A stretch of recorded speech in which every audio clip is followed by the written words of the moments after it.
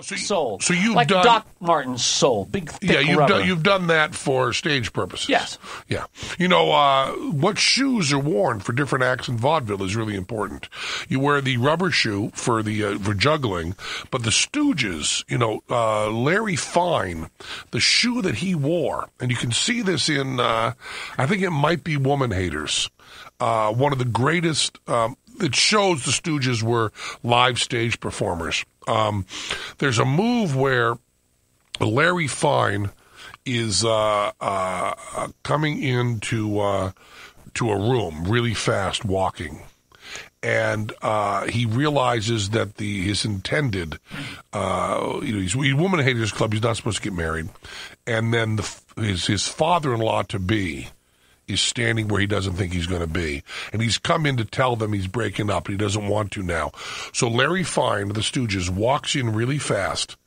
Then he sees the guy he doesn't want to see, and he turns completely around 180 and starts walking the other way, back out the door, while still having the momentum and sliding backwards, right into the guy. So he's sliding backwards like Michael Jackson moonwalk, but he's doing a full slide while walking the other way.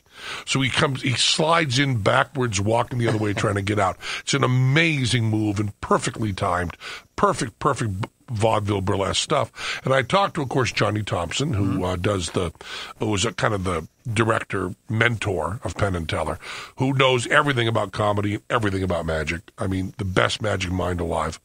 Knows everything about comedy. And he explained to me that Larry Fine wore these special vaudeville shoes that they had, where they would take dress shoes and take the heels off and then polish the bottom of them with polished leather.